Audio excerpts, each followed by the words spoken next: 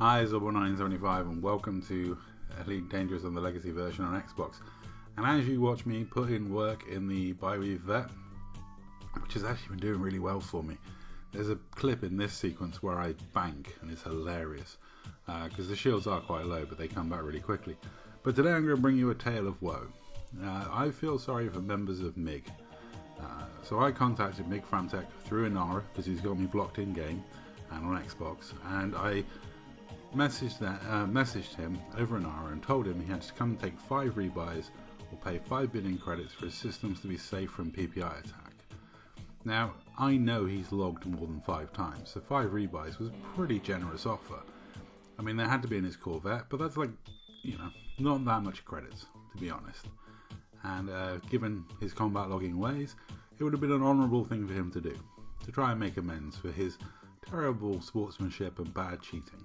But instead, he decided to not come forward and take those rebuys, and he only took the one rebuy that Scooby dished out to him, which was organically through the game, and he instead pussied out and decided to be a coward about it and let his system get torn apart. Now, as it stands, by tomorrow, they will lose every asset they had in that system. They've lost every station, every outpost, everything.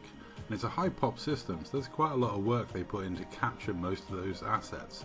Now they've lost all of those assets. In that, they could have avoided that if he would have just taken the rebuys, which, like I say, is very little credits. But instead, he puts it out, so the members of that squadron are the ones that suffer for it because they've lost their system. They've now got to do a lot of work to get it back, and that's assuming we don't come down and destroy it all again because, hell, he's not taken the rebuys and he's not paid the money, so his system is not protected from us.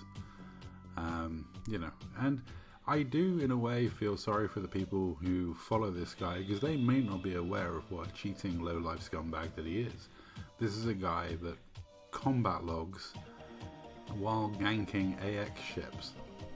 I mean, the fact that he combat logs on AX ships is the most embarrassing thing I think I've ever seen in the game. And I've seen some pretty embarrassing things happen in Elite Dangerous over the years. I've seen people make right roughness of themselves with things they've said on Discord, Facebook, you name it. Some of the assault videos I've put out over the years embarrassing people for their stupid behaviour.